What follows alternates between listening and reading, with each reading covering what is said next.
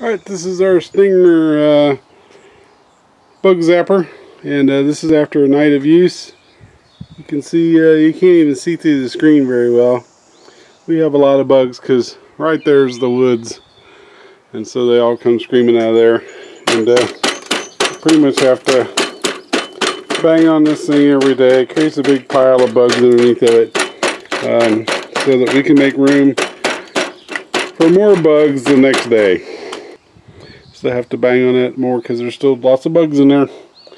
And we'll make a recording of this tonight where you can, it's like fireworks at night. It's crazy.